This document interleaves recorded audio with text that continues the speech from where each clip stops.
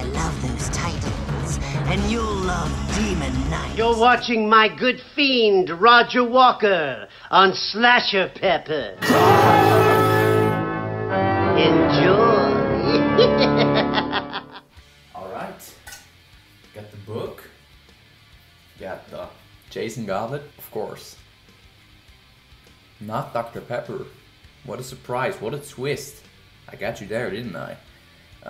Guess this is the Coca-Cola diner. That's weird. I can't even pronounce it correctly. That's weird. Anyway, I ran out of Dr. Pepper. I mean, quarantine has me drinking Dr. Pepper every single day. So I guess we'll have to do Coca-Cola now. I'm sorry that my hair is so fucking long. I'm gonna go to the barber tomorrow actually, because they're opening up again. But like, jeez, look at that shit. It's never been that long on the back. So what I'm gonna be doing today is the first episode of Tales from the Crypt Tuesday. And this is gonna be a series I'm gonna be doing. I'm gonna start season 1 right now with this video. If you want to read more information about Tales from the Crypt Tuesday and what it's gonna be, information is in the description. We're gonna start off by reviewing Tales from the Crypt, Demon Knight. This is one of my favorite films of all time. I love this film so much. It starts up with the Crypt Keeper being a director. Cut! Cut, cut, cut, cut, cut! But before I'm gonna start talking about this film and rambling on and on and on about it, I'm just gonna read the synopsis from IMDb. A man on the run is hunted by a demon known as the Collector. I love the concept. I love the story. It's a great story, and the way it opens up and like the whole mood and sort of atmosphere is really awesome. It even has like some metal music playing, which we'll get back to that later. Coca-Cola really isn't all that bad actually. Billy Zane is the Collector. He is fucking awesome in this film. The way he acts and the way his character is, it's so funny. It's really great. Like, he's the best character from this movie, no doubt. I'll just show you this scene, like, as an example of what kind of character he plays. Fuck this cowboy shit! You fucking ho dunk, po dunk, well then there, motherfuckers! The way he delivers it is just perfect. And like the little dance, you know, and there are all sorts of scenes where he does shit like that, and it's so funny. He's a really charismatic villain, you know. William Sadler plays Breaker, and he's basically the man on the run, and he is also really good. And it's actually funny that he's in this movie because he's also in a few episodes of the series. He's even in one of my favorite episodes, the first one, The Man Who Was Death. The story is very simple to follow and intriguing, and there are lots of awesome sequences. I even read in the book Tales from the Crypt, the official archives, that the demons were supposed to be like actual like sort of businessmen, kind of like the Man in Black. But then they were like, no, you can't do that, man. Like one of the producers wanted that.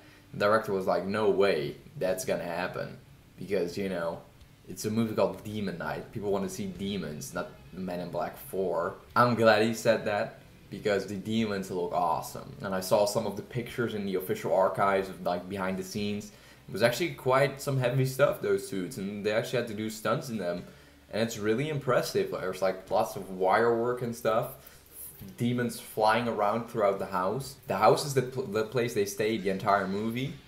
And it's basically a good movie to watch during quarantine because the characters are isolated themselves too. I really love the ending as well. Especially the new Demon Knight, I guess, just walking off in the desert and like saying, I'll take the next one, I'll take the next bus, you know, and then just whistling the Tales from the Crypt theme song.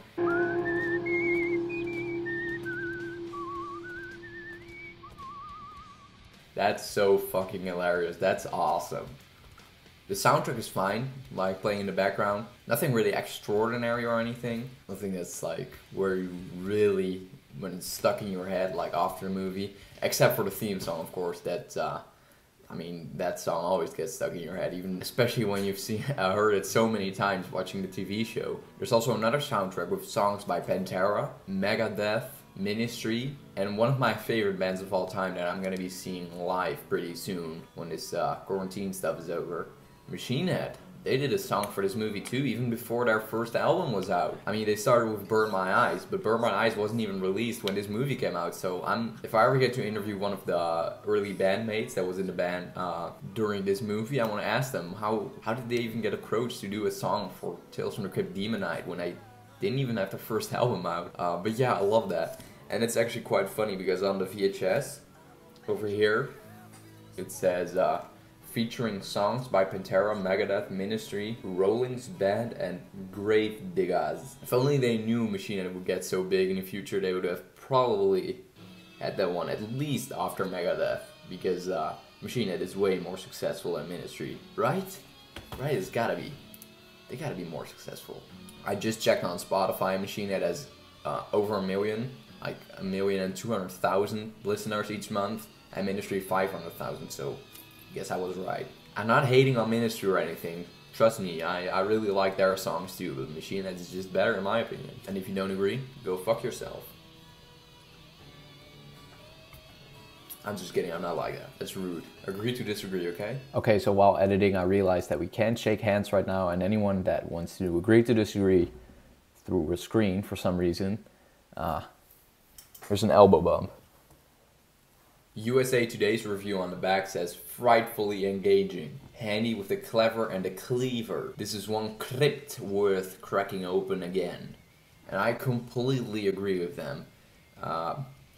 Because this is a crypt worth cracking open again. Because I've rewatched it so many times, it's so much fun.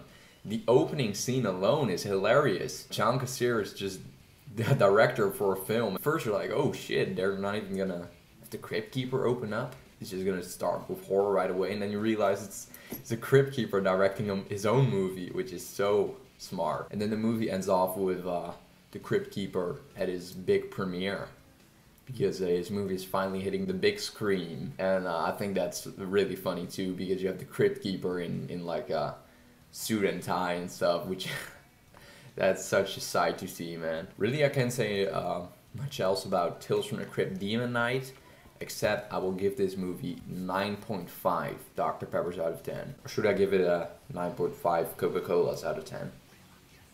I mean, that wouldn't really work, so 9.5 Dr. Peppers out of 10, it is. Thank you guys so much for watching. Tune in again next week when we'll be reviewing Bordello of Blood on the Dr. Pepper Diner and episode 2 of Tales from the Crypt Tuesday.